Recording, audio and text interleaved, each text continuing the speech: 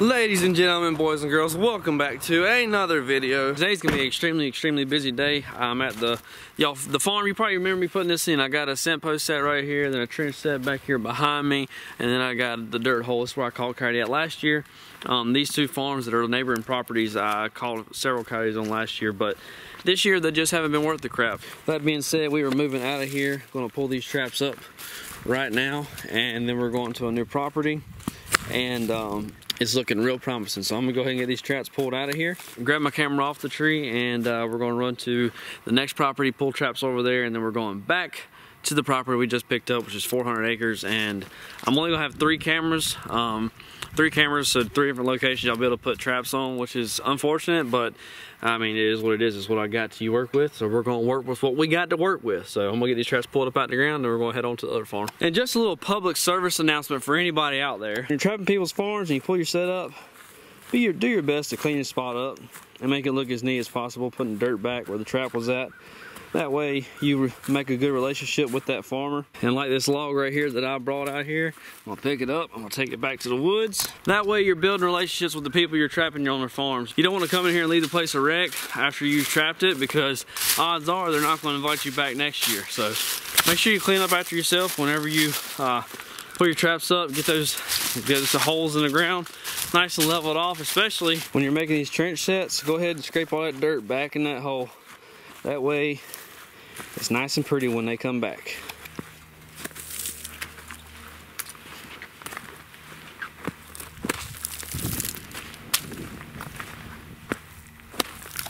Alright, so we have made it to the farm that I just picked up yesterday, and we have got coyote time, boys and girls. I was walking this entire little soybean field right here, cut soybeans, and I found some coyote tracks right there, coyote tracks right here running across this.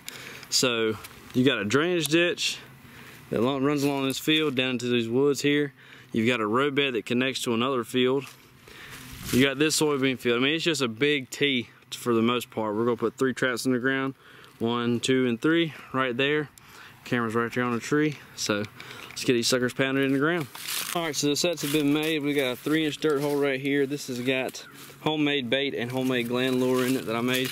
And then this right here set, this has got time of death bait and lightning in a bottle, both made by Dunlap Lures. It's a flat set with a little tuft of grass in the back, kind of like a mouse nest. And then over here at this side, we got a 1-inch dirt hole. This has Hiawatha Valley, and that's made by Cavens. And then we have muskrat lure, which is made by Dunlap Lures. So all we got left to do now is get the camera hung up the right way so that we can get plenty of pictures whenever we catch something here. And hopefully we catch something tonight. That'd be freaking awesome. But we're gonna get this camera set up and then ride around and see if we can find another spot, put some traps in the ground. All right, guys, so we're at our next spot here. It's kind of a little point of the field. If I can pull it up on GPS and show it to you, I will. But we're right here at the corner, and down in this bottom, it's like a drain. We got the drainage ditch that goes up behind me right here between the fields. Comes straight down, goes down into the woods here. Was walking through, just basically driving my truck around the field edge looking for these road beds. And I walked over here and we got some fresh coyote tracks right there. Some older ones and this stuff right here. But they're pretty doggone fresh. So we're gonna get us a couple traps thrown in the ground right here real quick. Probably 2 dirt hole sets, one facing, one of the dirt holes facing that direction, and then the other dirt hole pretty much facing towards that way. I appeal for either side of the field, and then the wind's gonna do what the wind does. But anyway, we're gonna get these sets thrown into the ground real quick, and then I'll show you what they look like when I get done. Okie dokie, now we've got these 2 traps put in the ground. I was gonna put 3, but the way the ground's kind of laying, it's kind of weird. On this drainage, I try to find 3 low spots, and again I wanted to get my camera a little bit higher since there's no really tree to put it on back here. So I'm gonna show you what the sets look like. So right here we have a double punch hole set. 1 hole's right here, 1 hole's there. The sunlight's kind of screwing with it, but traps obviously there. 2 punch hole, we've got Soul Taker and muskrat lure by Dunlap Lures. Soul Taker's in this hole, muskrat lures in this hole, and then I also put some of my gland lure bait inside this as well, and then put red fox urine on top of both of those tufts of grass. Then we walk right over here, and we've got a 1-inch dirt hole, just one, And in this set we have Time of Death meat and Lightning in a Bottle, which is made by Dunlap Lures, with some coyote urine on here. Now with these sets, I did take this coyote urine and I sprayed a line of coyote urine from this way all the way across this direction, and then I took coyote urine and slung it up that direction because I have more coyote urine than I do fox. Otherwise I would use red fox urine. But took coyote urine, slung it up to that little edge there. That way if they're running that way, they'll pick up on it and follow it down here. And then I connected with coyote urine right here between the two sets. That way it would help out. But all of the coyote urine little crosses that I made in here, they all lead right to these sets. The reason I did this is because the wind has switched 500 times since I've been out here. It's blown across this direction. It's blown, and right now it's blowing it from my back that way into the field. So I want to make sure if they walk anywhere around this little triangle right here, the little point, that they get a whiff of something and they come up and get caught, hopefully. So I think that's going to be it for today. I'm going to go to my buddy's house real quick and then pull that trap up where we caught the red fox at last. So we're going to go over there and do that, pull that trap up real quick, and then tomorrow's agenda, for as of right now that I know of, I'm going to try to go by the other side of the property and see what else we can find, and basically just let these 3 sets hunt. And if they start producing pretty good in the next couple of days, I will probably pull everything I got except for 2 farms and bring it over here on this place, because it's loaded. From what sign I've seen, it's a bunch of them here. So anyway, I'm gonna run to my buddy's house, pull this trap, and pick you up whenever something else interesting happens, I guess. So today was a really busy day. We got a bunch of traps put in the ground at a new farm, and my phone went off. And you see me at nighttime, so you know what the heck that means. We got tight chains. Got another Yoti. This is the second one out of this set right here, and I am tickled to death. It's probably a male, but I'm not positive. It's most likely is though. Oh, you gonna talk a little bit for us there, bud? Huh? Jeez, I hear you. Is that what you got to say? What is it? What? Little talker, he's got a deep pad catch on that sucker too.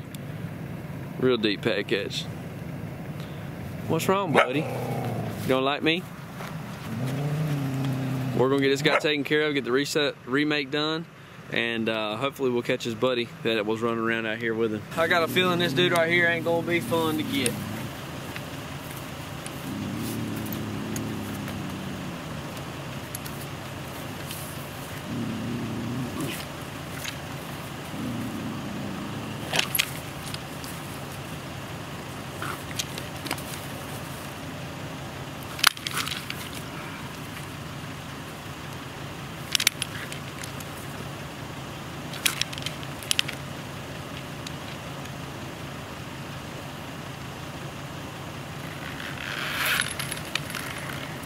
Not so bad. Not so bad. Rolling over for me. Just like that.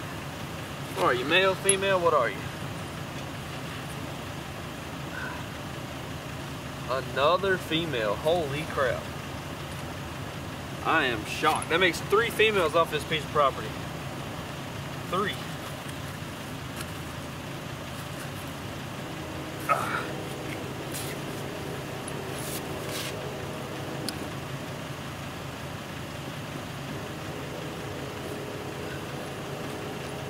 Three off of 1, 3 females. That's crazy. All right, put you in the box, girl.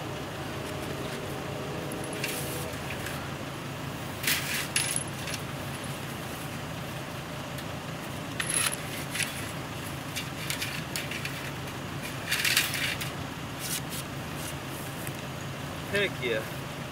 That's freaking awesome. Alright, now to get this sucker reset. Alright, let's get this set remade. Number 2 out of this set right here. Just a little dirt hole with this log right here is my backing. We've caught 2 females out of this set so far, which is good, good, good. But I'll pick you up as soon as I get this trap bed dug back out. Alright, got a trap bed dug out now. Let me get some wax dirt, or wax sand I should say. Keep calling it wax dirt.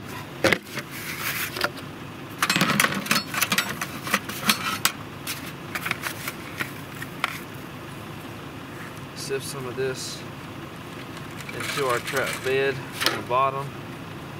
That way our set doesn't freeze to the ground underneath it. Just set it in there.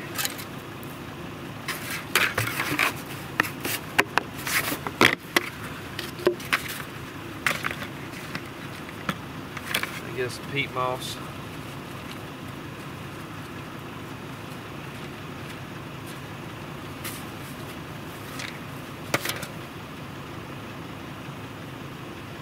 Just like that. Inside our drawers. Come back with some more wax sand on the edges, a little bit more.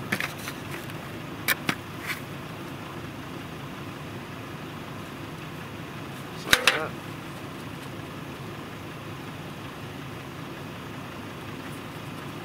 Pick it up, shimmy it a little bit.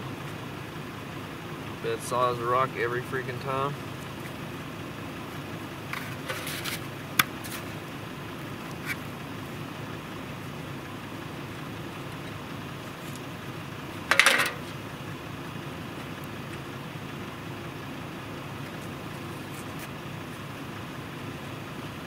There we go.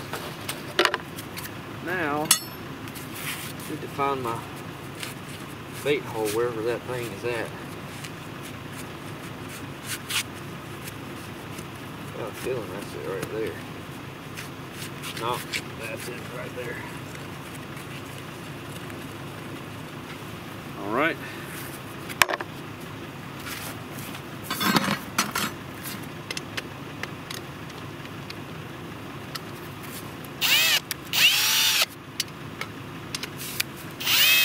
Let's get our bait hole drilled back out.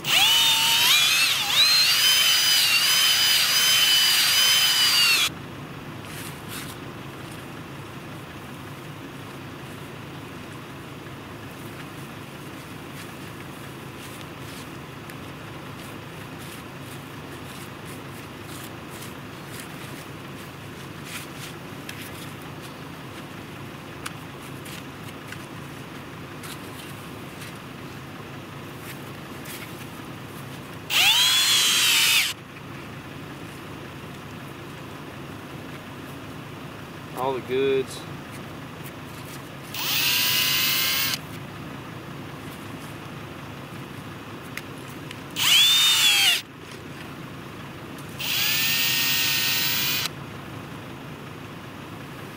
All the goods are right there. I'm gonna give this a sling. That way it's away from here.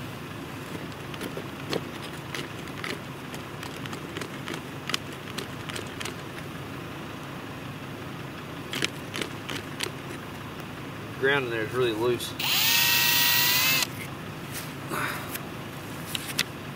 we go. Now,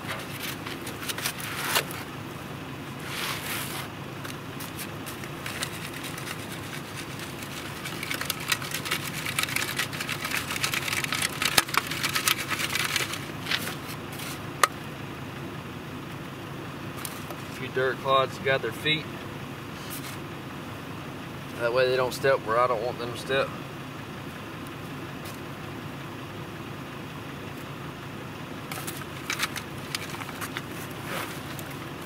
Just like that.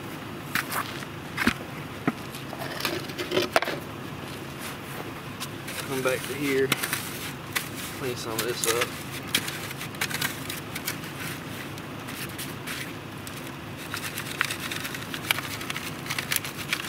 Get it nice and uniform around here. That way it all looks pretty natural to them.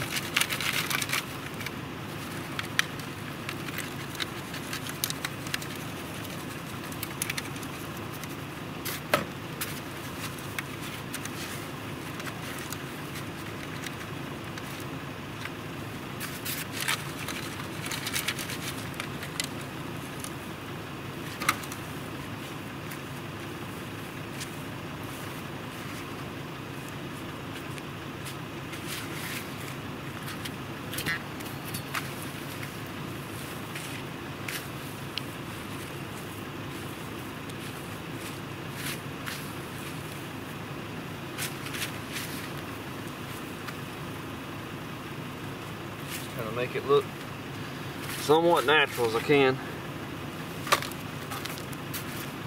You know, we are dealing with a bunch of grass and dirt.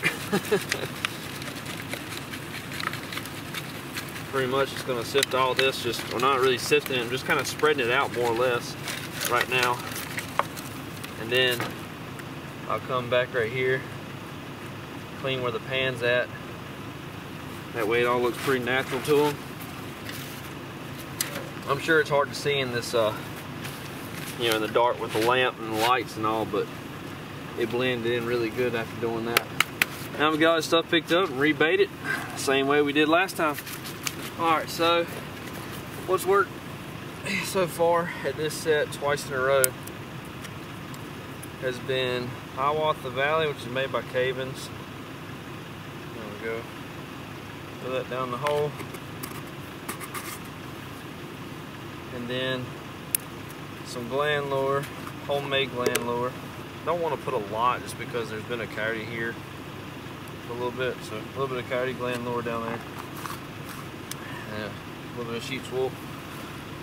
Push that all the way down to the bottom, just like that. And that there's a finished remake. Alright, and that right there is going to wrap up today's video. I hope you guys enjoyed it. If you did, please smash that like button, drop a comment down below. Go ahead and subscribe if you haven't already. And remember guys, I will be at Skulldragger Custom Calls booth at Dixie Deer Classic, March 1st to the 3rd in Raleigh, North Carolina at the NC State Fairgrounds. So make sure to come by and say hello. Come by and see us, talk trapping, talk turkeys, whatever you guys want to talk about.